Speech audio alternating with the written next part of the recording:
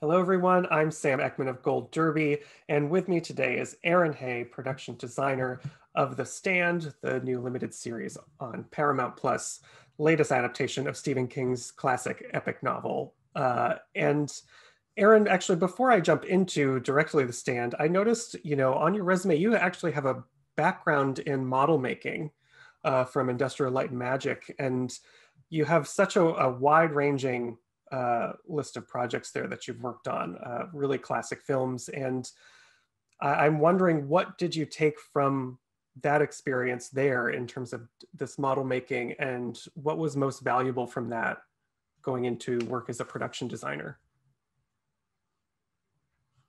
Oops, sorry, you're on mute, Aaron. Sorry about that. All of those, so those early years of my career, I spent in visual effects, doing model building and at Industrial Light and Magic. And that was just an experience that brought all these different people with all these different skill sets to the table. And I felt like just an incredible learning experience working with that particular group of people at that time in the sort of late 90s, early 2000s. And that definitely informed everything I've done since then, because it was the kind of place where you have to find novel solutions to problems every day. It's something different all the time, without spinning out and getting stressed out. And I feel like that's one of the things that I've taken with me over the years, is to try to, whenever something crazy gets thrown at us, you just try to bend with it and not break. So if that makes sense. Yes, it does. Absolutely. And this project, The Stand, is also, I think, unique for you because, again, you've worked on so many films like Men in Black, AI, the Star Wars prequels, but this is your first foray, I believe, into long form storytelling. That's right. In a limited series, and it's 9 hours. So how does that compare for you versus making a film? Actually, I was really intrigued by the idea when they first approached me to do it. At first, I wasn't sure because I'm so used to doing film, but really the idea of being able to tell a story over a longer period of time was definitely exciting for me. And the filmmakers, the showrunners were, so enthusiastic about the project, and everybody we brought on board was so enthusiastic that it was really exciting to try to interpret King's crazy, grandiose story distill it into something that still honors the original story, which is more than 40 years old now, I guess, to bring it into contemporary time. So yeah. That was exciting, and I feel like that long form offers us new challenges, but really opportunities to tell bigger stories, and I think it's super exciting. Well, it's certainly, it's definitely big because I think it's Stephen King's longest novel. And I always wonder, is it useful for you? Do you enjoy having like an adaptation? You have the book as a reference point. It's actually not the first miniseries made off of The Stand. So there's also that. Do you like having those things to go back to take inspiration from? Or is that actually a challenge to sort of, how do I do this faithfully? I mean, it's both. I mean, the book was always right there with me, and I actually referred to the graphic novel quite a bit because the showrunners definitely used that in their inspiration. And a lot of the art that came from those early King illustrations for the books and the novel, the graphic novel. But I told myself I wasn't going to watch the miniseries. I did not want to be informed by that, and that was intentional. It's sort of when we kicked off the show, there was a kickoff party at a bar or a pub up in Vancouver, and they were playing that in the background, and I was like, no, I can't look. I don't want to see what they did. But just because we really wanted this story to be fresh and contemporary, and as much as possible honor what the original source material was. And obviously we diverged in some places where the story required it, or whether circumstances and budgets and everything else required it. We always find a way, so you use that source material, try to honor it, and then move forward with the new story. Well, in this story, I think one of the most impressive gigantic sets and locations for this one is New Vegas, Hmm. which, you know, in Stephen King's version of the apocalypse, that's where the evil Randall Flagg calls his home base, taking over Las Vegas. And it's, I would just love you to talk on what was your sort of overall concept for that location. Yeah.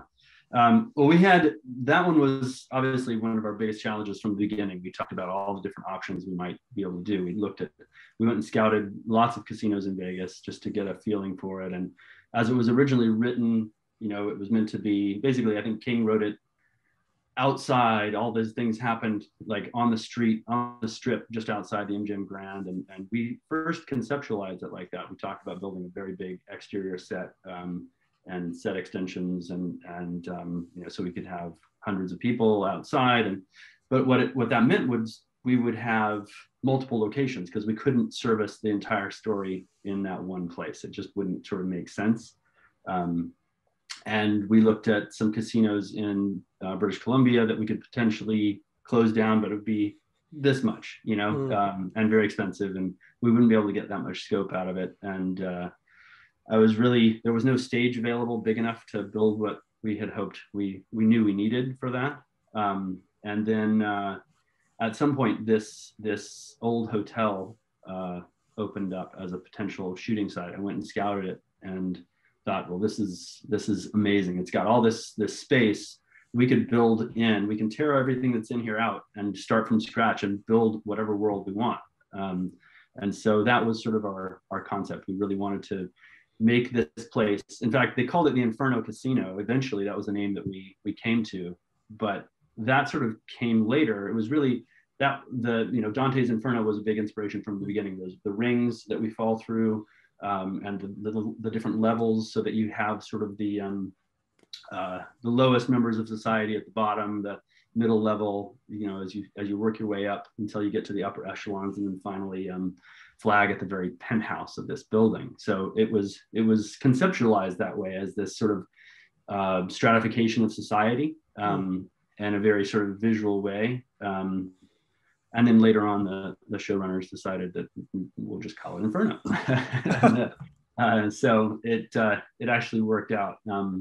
But so it was we tried to make it as high concept as we could in this space, which was, the space was awkward in that it wasn't exactly what I would have built from scratch, but it allowed us to build so much into it and be able to go from an exterior. We built a partial exterior so we could drive, Trash's little car in through the outside and have people run out the door onto the strip, through the front doors, into this lobby, see the elevator that we got to actually work, build everything new inside of there, build this whole bar and casino area, the gladiator pits, then build in Lloyd's suite, and finally, that was a separate set, Flagg's penthouse. But everything else was all within this one area, so that you could actually shoot continuously. And that was sort of the concept, that we could shoot continuously from the basement levels where the bodies were being disposed of, through the gladiator pits, all the way up through the lobby and the casino floor, to Lloyd's penthouse or Lloyd's suite, all in one. And that was really sort of a goal for us to be able to do that. And I hope that it sort of came off that way, that it was a massive sort of all-in-one build. Yeah, it is massive. What I love about that interior space is that it's so massive, and yet there's tons of nooks and crannies everywhere. So you really get delineation of, different different classes, like you were talking about. Is that where that concept came from? How do you sort of take a massive space like that and give it character? Yeah, I mean, that's exactly it. We sort of went, all right, we knew that there was meant to be these gladiator pits in the story, and so proposed that we put it in the swimming pool that allowed us to sort of focus people around it. And initially, that was the basis, that if we started there and worked our way up, we could really create a caste system within New Vegas society, with sort of Lloyd at the top, in that sort of human side, and then Flagg obviously in his own level. And that it just allowed us a tremendous amount of, I sometimes find that being put into a box actually allows you a great deal of freedom, because once you have the box, you say, all right, let's do everything we can with this. Let's find the colors and palettes that we want. Let's find these images. So if you look carefully in the background, you'll see big murals on some walls that have, for instance, the Garden of Earthly Delights or some other early Bosch and other sort of old, very bizarre art on the walls. And we had little shops. There was these rooms with sex swings and all sorts of bizarre activities. And as you say, nooks and crannies. We tried to fill every nook and cranny with a story, and that's really what we were trying to do, is tell the story. And in fact, it was it's a subtle detail, but the statuary that lined the gladiator pit is actually telling a story as well. Those were there's a man and a woman that were classical sculptures that we then took and modified so that they have gold protruding and they're basically being absorbed by gold. And as you go along, these little gold cubes start to take parts of their body away. And as you go along the edge of the gladiator pit, they end up just rubble and gold. So all that's left is, so it speaks to, the nature of a post-industrial capitalist society. And yeah, so, fun things like that. We tried to fill that space with messaging, as much as we could. Yeah, that sort of reminds me, I talked to Jake Braver from the VFX team, and he was talking about that casino, because it has this big glass pillar kind of coming out of it where Flag is at the top in his penthouse, and he described it as parasitic architecture. Yes, that's correct. Is that accurate too? Yeah. So, and Jake and I worked hand in hand from the beginning on everything on that. The original concept for that was exactly parasitic architecture. There's an architect that has done that very well over the years. And I had seen I was inspired by a museum in Dresden, Germany, designed by Daniel Libeskind, who just created this spire going through ancient architecture or classical architecture. And so the idea there was that you had an old Vegas casino, which is, in our instance, the Planet Hollywood building. They had given us permission to shoot there. And so the idea, rather than replace it, let's make it feel like there's almost like the same way that the Flag inserts himself into vulnerable people. We wanted to insert this parasitic architecture into this vulnerable casino, basically. And so Flag becomes the pinnacle, and you have this stratification of society below. Really gives you the opportunity. There was also a lot of things that, as Jake and I were, and the rest of the team were sort of looking at what is New Vegas going to look like? How do you make the Strip look like the Strip when most of the city is dark? So that became really interesting to sort of just light specific parts of the Strip. And that was really Jake and the VFX team who made that work for us really beautifully. Well, as another set piece you created was New York, and as a New Yorker, I always love seeing the different ways filmmakers destroy my city in various apocalypses. So, it's just so available to destroy. Right? There's so many things to take down. Yeah. How does that compare for you? Like with New Vegas, you're creating like a new space, a fictional space of those interiors and stuff, versus New York has so many iconic things, like when they're walking over the bridge or in Central Park. How did you approach sort of the deterioration of New York, and is that a harder or easier thing for you working with real life spaces? That was one of the first things we had to do. That we had a little bit of luxury of time for the casino that sort of came later in the schedule, so I was able to spend a lot of time building that. But New York came up pretty quickly, and so we had to really plan a great deal for that, to try and figure out how are we going to get the scope of New York City, knowing that we'd only be able to shoot there in a limited capacity. So we knew Jake would be able to take a unit to New York and get plates and perhaps get some doubles there, but we wouldn't be able to take our principal cast. So we had to find a location that would give us some of the street level detail of New York City, and build out, the basic infrastructure of New York, put in the subways and the falafel carts and all the things that sort of feel like they might belong there. But we ended up closing down sort of 4 square blocks of downtown Vancouver over a weekend, and just had a mad dash dressing through the night to get it ready, and plotted out a plan so that we went there multiple times to find out what views can we look in, what directions are going to work for us and actually feel like New York. Where do we lose it to Vancouver, and how can visual effects help us? Because obviously they're going to need to give us Fifth Avenue, because we don't want to we don't want to see Vancouver in the background. And so we really plotted out a course through there to make it feel as tight as we could. And we were also struck with the limitation of, if you know the original story, the escape was through the Lincoln Tunnel. And that's just a massive undertaking, and one that we were considering for quite a long time. We had, in the early days of this project, we considered building a Lincoln Tunnel, which would have been absolutely enormous and take up a huge amount of stage space and money and resources, that we had to be smart about it. And we were striking out finding any sort of tunnel that would accommodate as a location. So walking around scouting one day with the showrunners, I just pitched the idea of sort of transposing the whole sequence to a sewer, so that we could have the claustrophobia of darkness and bodies and everything, while actually sort of being able to contain it and make it even more intimate.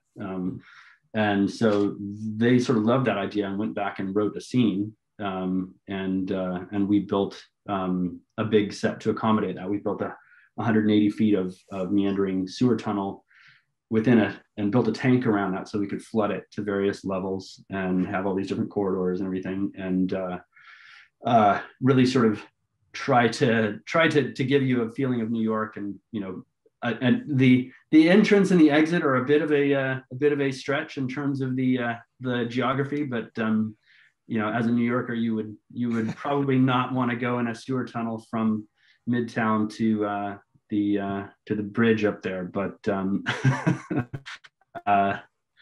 it worked in our story. Yeah. Well, before I let you go, I did want to just kind of ask about your philosophy and what kind of draws you to this work, because you've worked on a lot of sci-fi projects, a lot of projects that have their own rich world to them. So what sort of draws you to a new project and gets your creative juices flowing? I love building worlds in whatever capacity that is.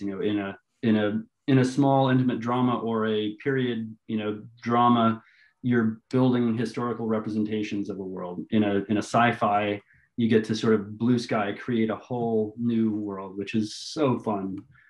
But it's really about creating a canvas, an environment for the actors to feel immersed in a world. That's my goal, is to have an actor walk onto a set and feel like they belong there, and that's always the greatest compliment, when an actor says, thank you so much, like I was there, or you gave us the canvas, and so really that's my philosophy, is that we're here to support a story, a narrative, and to support the actors in whatever way we can, and find a way to allow the DP and the director and everybody, all the other storytellers, to really, give them something to shoot into that just supports a story. That's a world that I love playing in, and I feel so fortunate to have spent the last 25 years in some capacity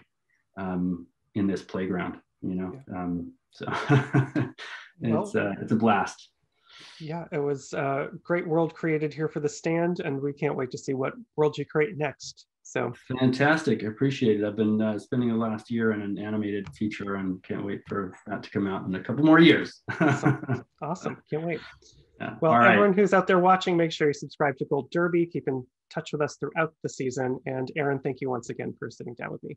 Pleasure to meet you, and you do well.